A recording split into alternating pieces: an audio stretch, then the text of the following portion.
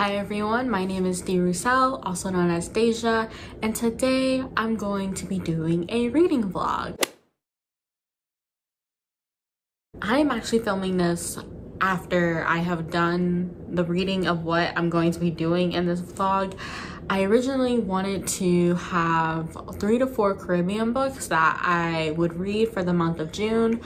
At least 2 of them I wanted to read during Caribathon, which was hosted by Company Cozy Up and another person that I will put on the screen.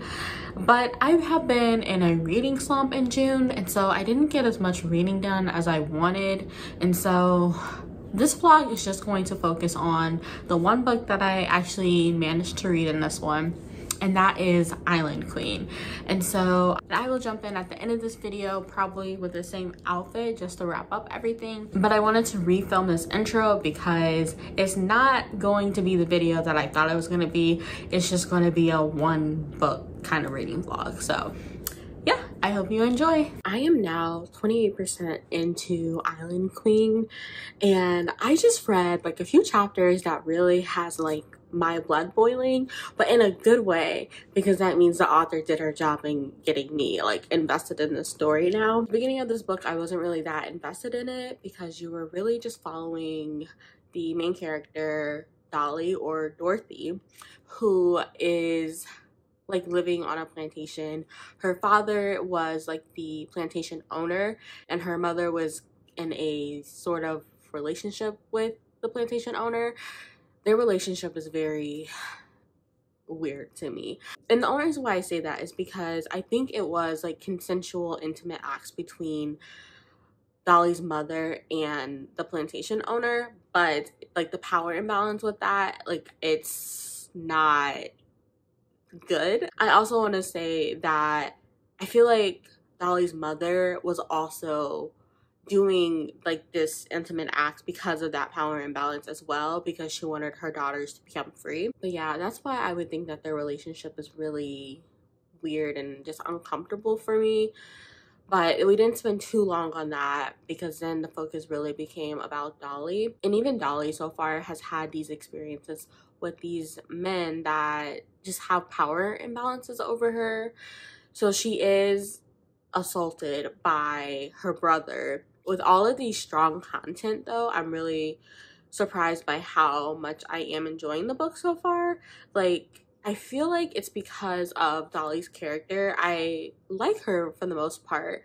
And I think the saddest part of this for me is that she's literally, up until this point, like she's been like 18 years old. Like it's been everything up to 18 years old. The book starts off when she's 5 years old, and she's like bringing in this woman because there's like an uprising happening between, I want to say, the Dutch and the English, but I could be completely wrong because the Dutch, the English, and France are like all in this right now because the story is going through like time jumps. And so I think I'm getting like my facts mixed up, but basically there's like an uprising happening on who's going to be controlling Montserrat.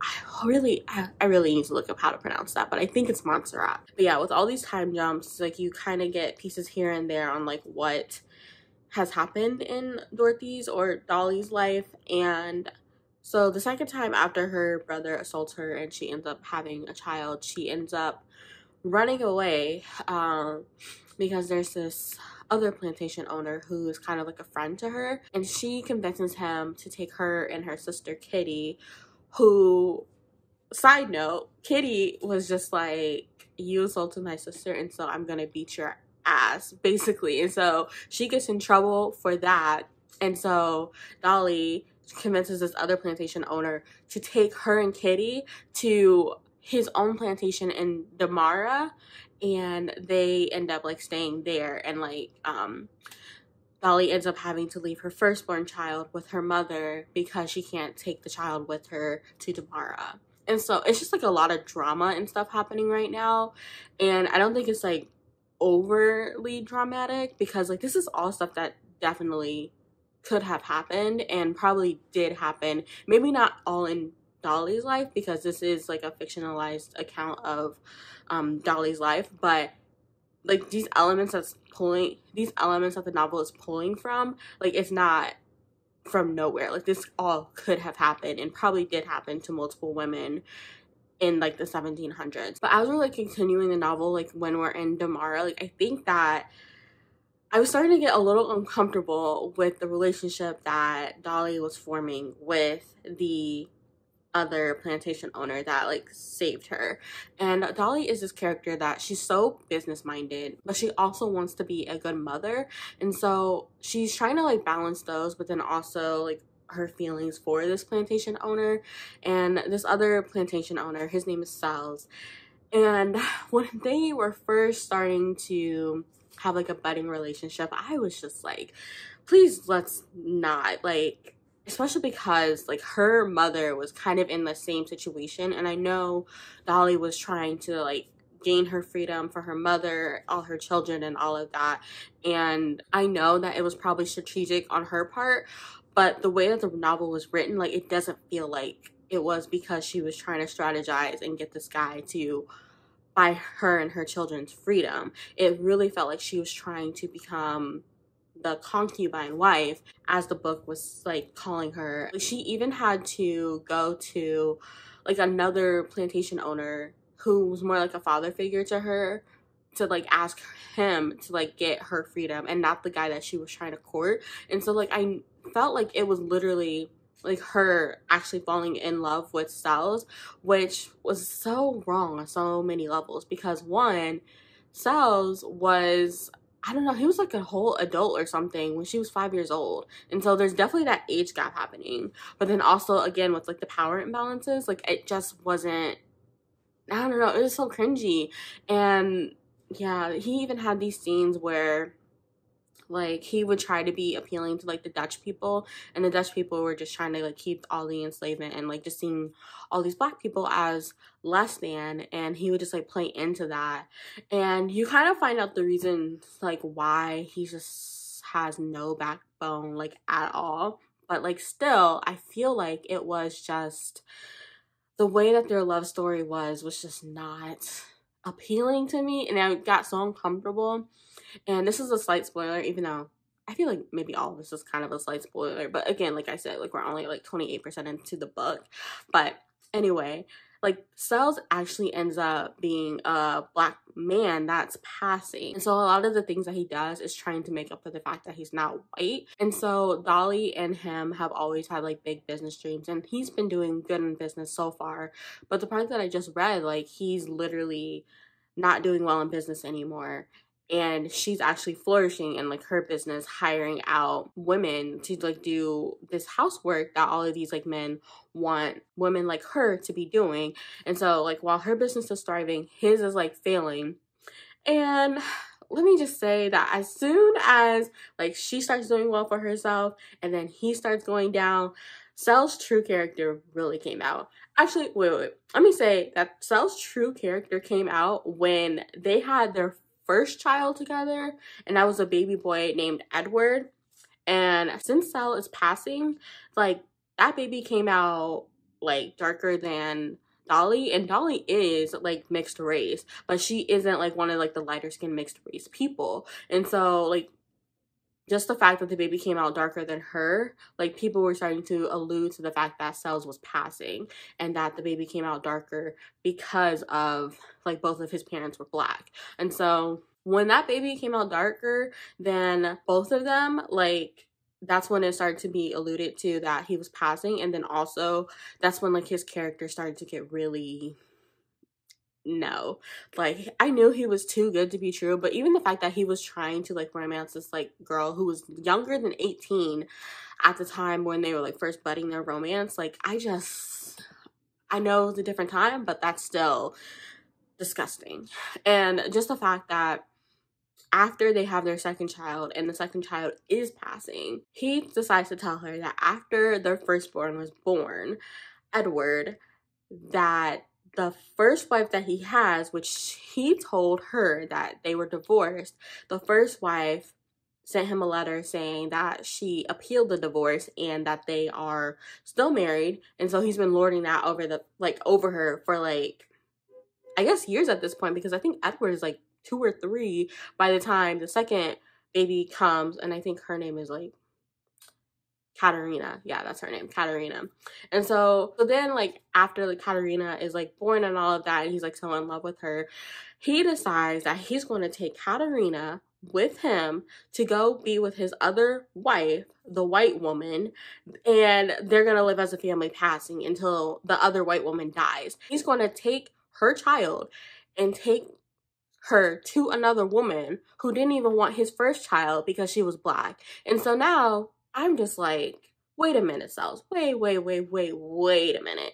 But even the novel like says that she can't do anything about it because the children go with like the father figure or whatever, because they get to decide if they're, I guess, like the plantation owner. But I'm also like, what the heck? Like, he literally switched so fast, and I'm just like, I'm so mad because I'm just like, I know there's like nothing else she could do, and I know like at the end of the book, like she is going to become this like queen of basically Damara or whatever, and I'm so pissed at Cells, but I'm also pissed at Dolly because like she got in the same situation that her mother was in, and she knew her father was not shit, and yet she still did the same thing that her mother was doing and expected different results.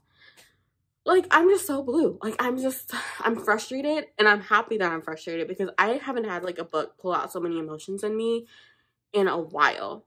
And I feel like, I don't know, like, oh my gosh, like, I just have so many feelings about this book already, and I just can't wait to see like what else happens. I know she was young, like she was younger than 18, falling in love with this guy who definitely had power over her, but yeah, it's just frustrating. And I know this all happened in history, and I'm not sure like what actually happened and what didn't happen. All that to say, like, I am enjoying the novel so far. I honestly can't wait to get back to it, but right now I have to get to work. I'm probably running late, but I really just wanted to read this morning and just have a chill morning. And so, yeah, I will check in later.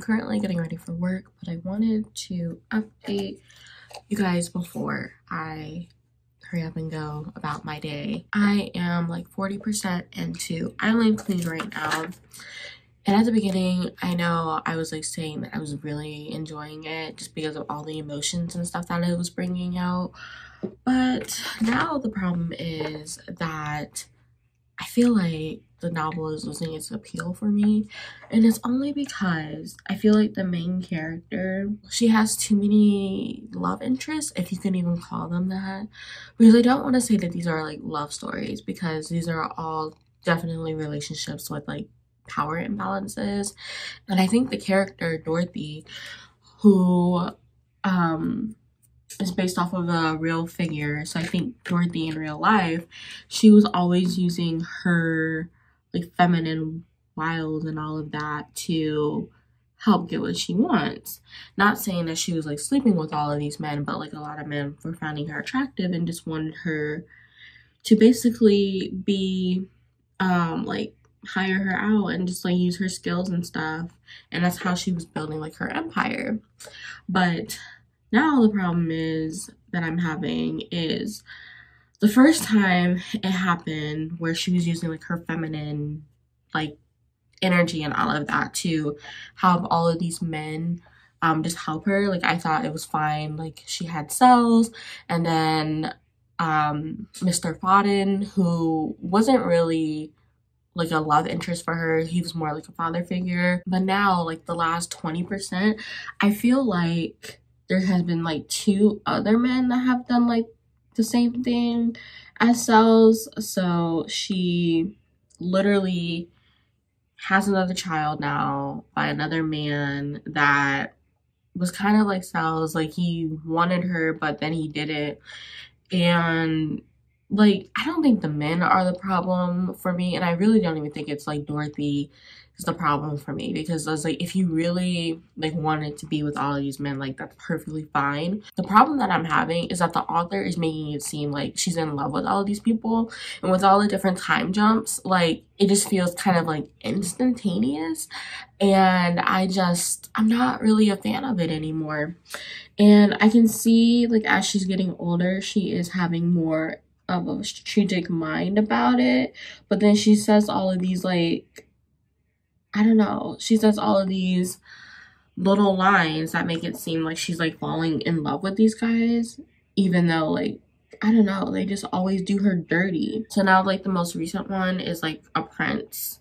And she was also, I think there was like an Owen guy, I forget what his position is. And that's another thing, like all these men are like starting to blend together for me, and I don't know, but she ends up getting pregnant by like one of those guys, and the guy ends up like just dipping on her like Sal's did.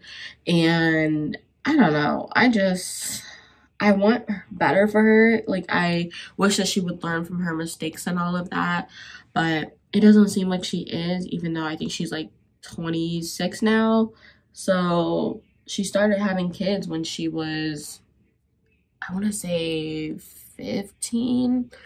And like it seems like she's just falling for like the same traps, and it's just getting kind of annoying. I'm happy that she was able to like save her mother and her daughter from like slavery, from their father or her father. But yeah, I'm just not a fan of the love interest right now. At first it was entertaining, and I liked how she was like getting what she wanted from all of these men, but now I'm just like 40% into the book. It feels like she's doing like the same thing, and it's not even like building the romance between any of these characters. And I'm not gonna say that I want her to build the romances between these, because these are still white men, like besides one of them who was like passing, which I think I mentioned in the last clip was Cells, so spoiler alert.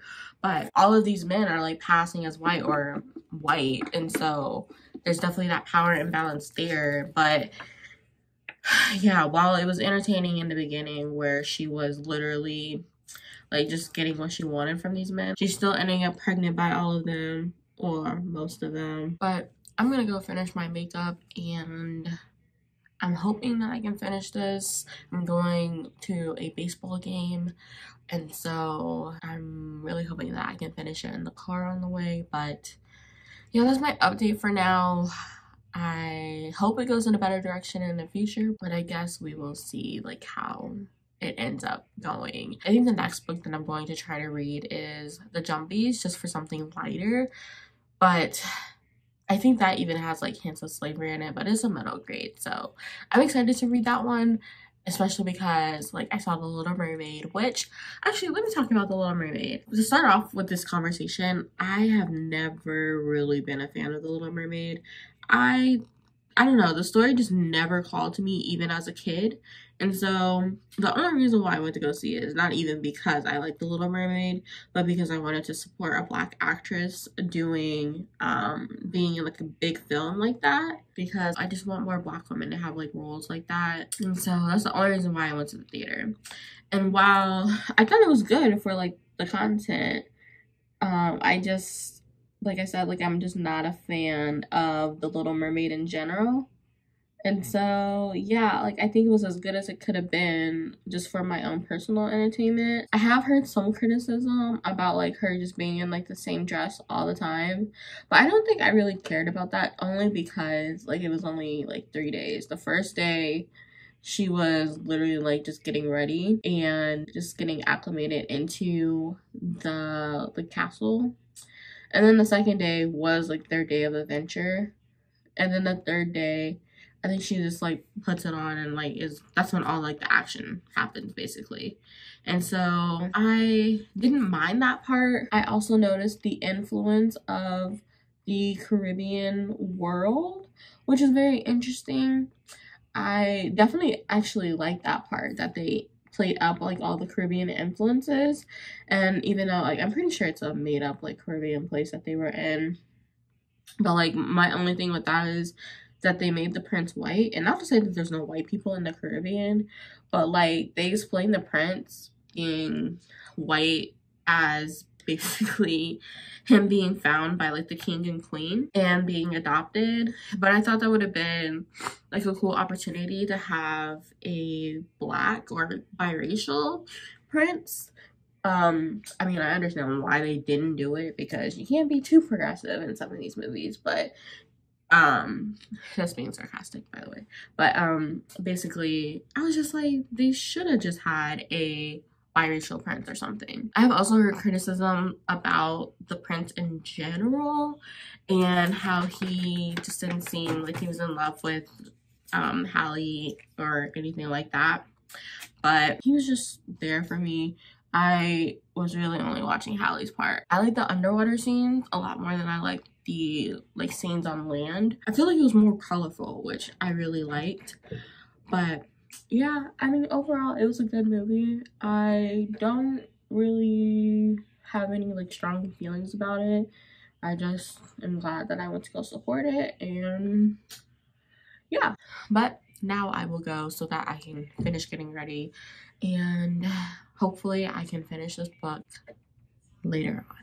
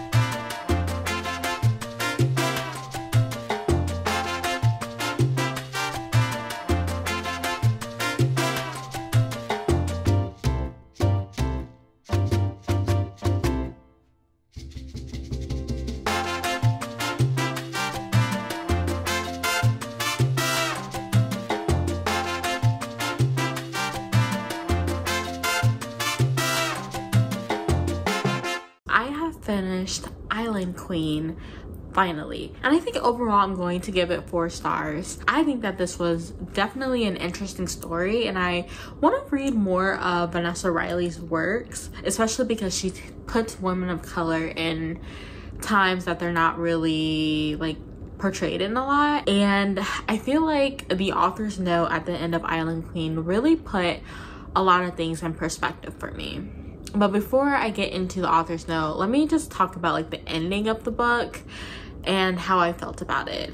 So I think in my last clip I was saying that I wasn't really into like Dorothy just having all these love interests, and that it was just kind of bothering me. And I will say that the last, I'm gonna say maybe 30% of the story didn't really focus on that. Really, she was being more strategic, which is what I wanted in the beginning.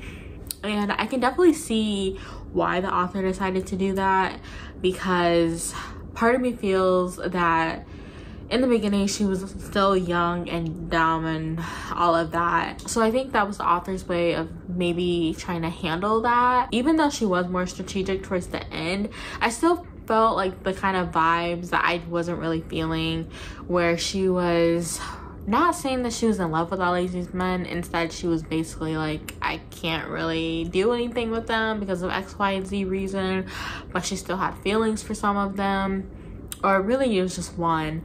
And I don't know, I wasn't really like a fan of that. I really admired the fact that she used some of her like political power and just all of these connections that she's made to help with like the rebellions that were happening. But I don't know, like I feel like the ending felt rushed a little bit, not like super bad because there are like a lot of time jumps. So I did have like a few problems with like the pacing and just what the author decided to focus on in like the beginning versus like towards the end. And so I don't know, I had very mixed thoughts about just like the overall pacing and just the character of Dorothy or Dolly Curon Thomas in general.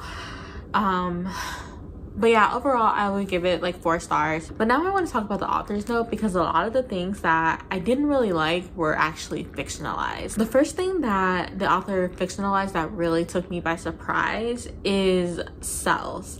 So if you remember from like the beginning of this clip or video or whatever, Cells was a passing black man, and the author had like a separate section about her characterizing Cells, and she did it based off of these like accounts of like how people would describe him, and they always said that he was well liked or well dressed or something like that, but nobody ever said that he was like passing or anything like that.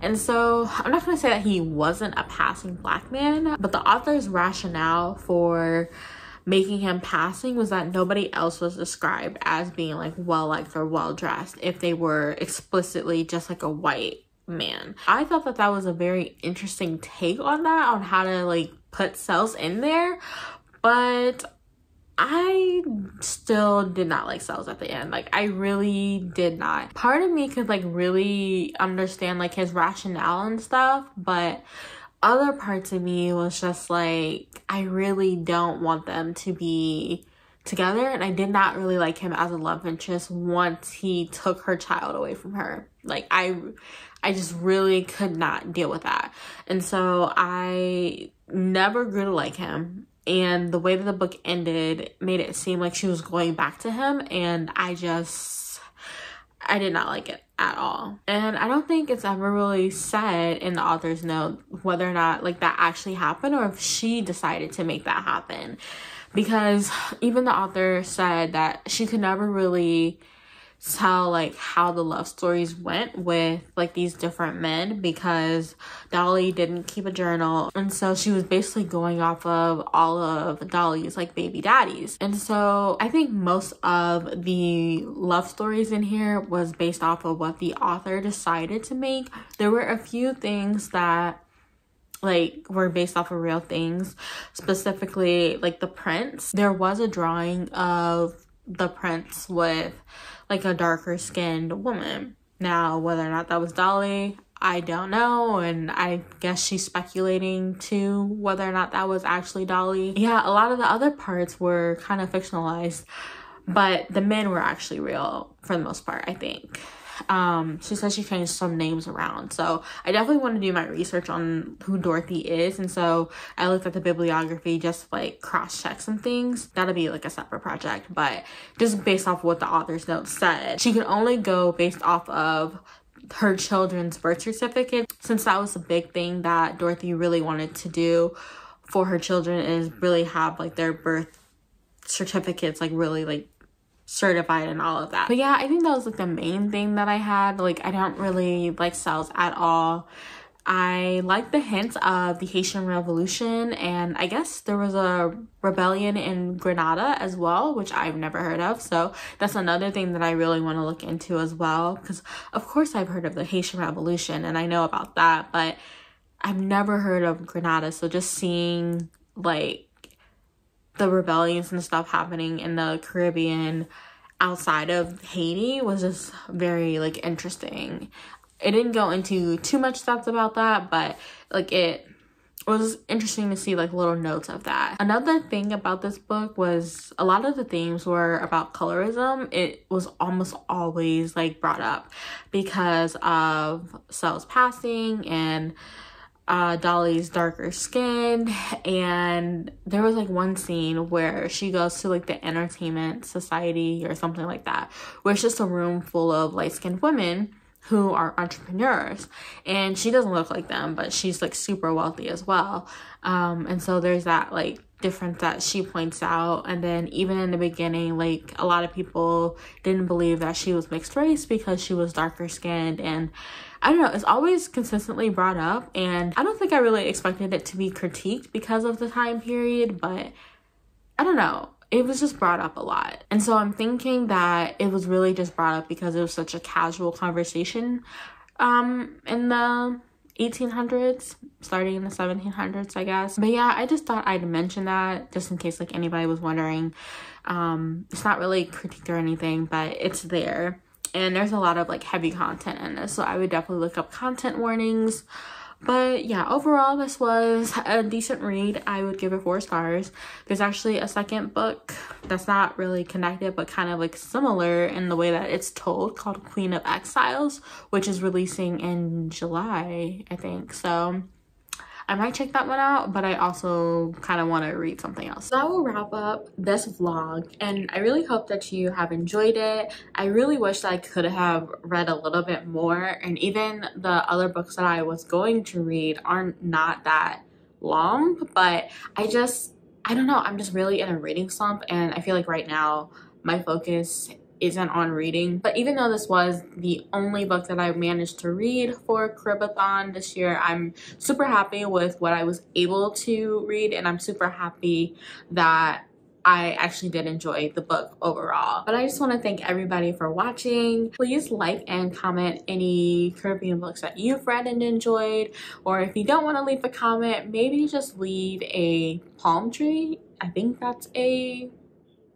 is that a emoji? I think it is. If it's not, then maybe like a regular tree. And yeah, I guess I will see you guys in my next video. Bye!